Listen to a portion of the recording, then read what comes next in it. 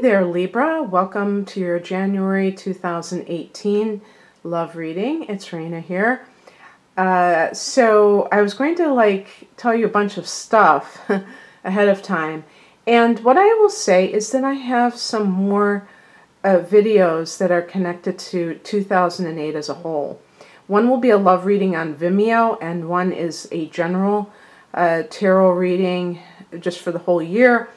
You can find the general tarot one on my channel when it becomes available. I'm kind of doing some of these love readings first because of timing issues, and then I'll get to those. I've already done some of them. And yeah, so is that it? I think so. I don't think I need to say anything else. I feel like I do though, but we will just go on here.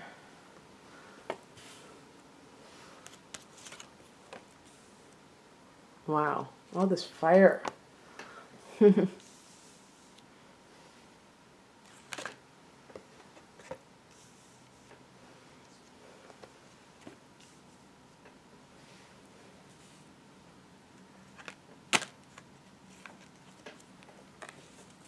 Okay. Okay, so I've got these cards for you. And I've been getting this vibe with January, even though all the planets are direct in January, that there still is unfinished business for some people. I think my last reading was Taurus, and it felt like that, and I feel like that with you too. Really do. That you may clear up at some point. We're not going to talk about all of these cards being exactly for the month of January, but kind of the themes involved. And the overall theme is the Ten of Wands, which is a card of carrying a heavy burden. So, in some cases, this is somebody who, I do see, I'm going to bring up this past position, because even though this is a love reading, there can be other factors that affect a person's relationship. And you may have been very successful in your work life, Libra. You recently had Jupiter in your sign, so that might have positively impacted your career. And now you have a lot of responsibilities, and so that may have created, you know, if you're in a relationship right now, that may have created problems where you're not there, you're physically not there, and the other person feels your absence. And you feel like you're trying to do it all. You're trying to make everybody happy. Well, you know, that's the story of Libra's life. Wanting to make everybody happy. It does not work. Doesn't work. Somebody's always going to feel like they're not getting their needs met, and you have to be okay with that. Unless it's like your child. And even with a child, you can't always make them happy. It's not your job anyway. But if you feel that you are so overworked that you don't even have time with your child or children, yeah, because they're growing up, that might be something special. With an adult, they can handle it if it's in the short term. If this is going to be the new normal, then it could put a stress on your personal life. You can't have, you know, they say you can have it all. How can you have it all? There's only so many hours in a day. So when people say you can have it all, they're saying that everything is half-assed. And then you can have it all. But it could lead to relationships that are suffering, whether it's parent and child or two partners. The other thing is, this is kind of interesting, and this may have nothing to do with you being in a current relationship. We have the Knight of Wands. This could be somebody younger than you. So if you're a woman who is over, let's say, 50, you might be a cougar. This this could be like you know, a guy who's like 40 or younger, and this is like kind of a stud kind of a guy. kind of a player. I was just thinking of this video that I saw on YouTube. It was really funny about this woman talking about the tips for cougars and all this stuff. It was pretty funny. But the thing is that if this could be a workplace situation where this young, hot guy in your office and you're having a thing with them because you're working so much that you are thrown together with this person all the time. Now, I'm making light of it, but if it's affecting a marriage, that's not funny. Or if it's something where eventually you play with fire, you get burned. Okay, this person, you may go into it thinking, yeah, we're just having fun, and you start to develop feelings for this person, and then it creates a dilemma, problems, all that stuff, and you're working together. So I'm thinking that for some people that could be the theme of that in some way could be figuring into things. And so I'm just going to keep going. We have more of this same energy that's represented by a male who is under the age of 40, but not a teenager, okay? I don't think maybe in the late teens, but I usually think of this man in his 20s to, late 30s. So I don't know if that's entirely correct. But this knight is very sarcastic, can be very intelligent in a kind of blunt, no-nonsense way. This is connected to legal professions, so it could be consulting a lawyer, but it can also be somebody who is dealing with a person who is a lawyer. That's their profession, but you're not trying to gain legal advice from them. This is your love interest or sexual interest, whatever you want to call it, because I'm getting both of these knights. Now, this is in the higher perspective, so this is a spiritual card placement. So what could this mean in the spiritual placement? This could even be a facet of yourself that is not being activated. Okay, you are swords, by the way, because you're an air sign, Libra, so you are this sort of person. The only thing, if you're a woman, you might say, oh, yeah, but I'm not a man. But we have to go beyond gender with general readings, and I would say that the male quality that is connected to this card is talking about being assertive. When people are assertive, they're standing up for their rights. They're not being weenies and kind of playing the victim, okay? So it is very important for you with this card that, if this applies to you and you need to grow a backbone, that you do. And it really isn't about being, pushy or abrasive. It's actually about, stating things as they really are, not hemming and hawing, being around the bush, that type of thing. Libra is so famous for that, but it's really like Librans do not like to sometimes state things very plainly because they want to try to soften the blow or just prevent the other person from either getting offended or getting angry. And with those cards on top, if you are in a marriage, a relationship, where you feel like you are carrying the burden for the relationship, that the other person is really not. Now, the Six of Wands, that might be the other person. It could be just like a fire sign individual. And fire signs, hey, I'm one. I'm a Sagittarius. We tend to be self-centered and, taken to the extreme. We're talking about a narcissistic personality.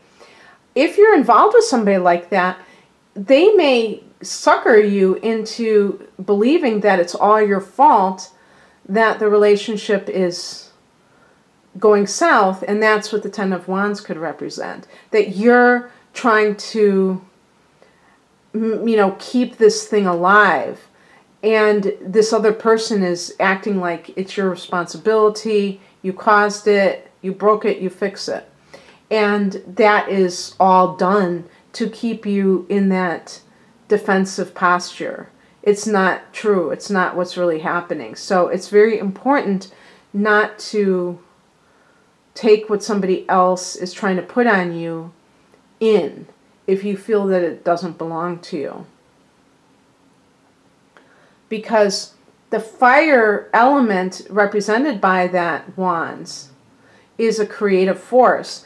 And this is why it's connected to both, creativity, but also your own business that you create from scratch.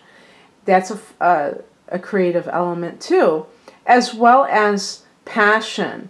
So sexual attraction is also connected to this fire element. That's why I say like a spark, because we think of that. We use words like fiery, a fiery affair, because that heat that is generated, but that heat may be kind of on the surface where the relationship itself is propped up by that, but it doesn't really have a depth to it where there is emotional bonding, whether there's intellectual interests and things like that, which is another big important thing for you.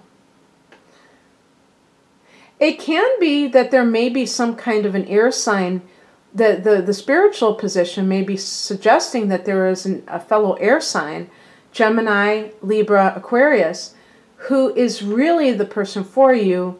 He may be hanging around the scene, but not necessarily somebody you see in a romantic way. And this card would be saying, this is the person that you need to look at. Take another look at this person.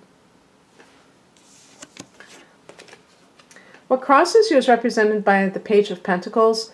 There could have been some kind of snafu during the Mercury retrograde that kept some kind of communication, phone call from coming through. Maybe somebody didn't have your number and they were trying to contact you. And because this is Pentacles, this can be somebody who wants to actually see you in person and meet up with you again. And they're not going to probably be content to just talk on the phone. And yet the timing was off for some reason, maybe because of Mercury retrograde. People are traveling, you may have been traveling and you didn't have the wherewithal to deal with it. You may not have gotten the message. This person may have old contact information from you, and so there's this thing that is lost in the shuffle.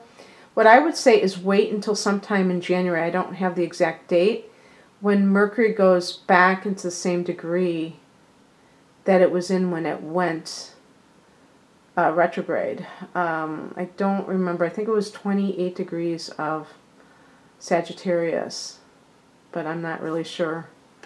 So sometime in probably January, maybe even early January, you will see this same degree, Mercury inhabiting that same degree again. And that might be a time when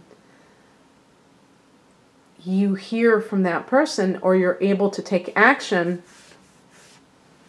that is related to something. Maybe you've been trying to hear back from a new job. If you're involved with somebody in your office, you may be saying that the only thing I can do is to leave this situation. It's a toxic situation for some reason. And so you're waiting for that phone call, and maybe it's been delayed, but it will come. It looks like it might come after all, but just maybe in January sometime.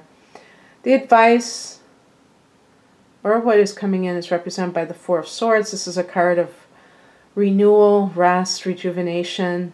Something has made you need to go apart from others, And maybe you're doing that soul searching, but it's also a card of even physical recovery. So you may have been, you know, as this card represents, the Ten of Wands, you may have been like burning the candle at both ends.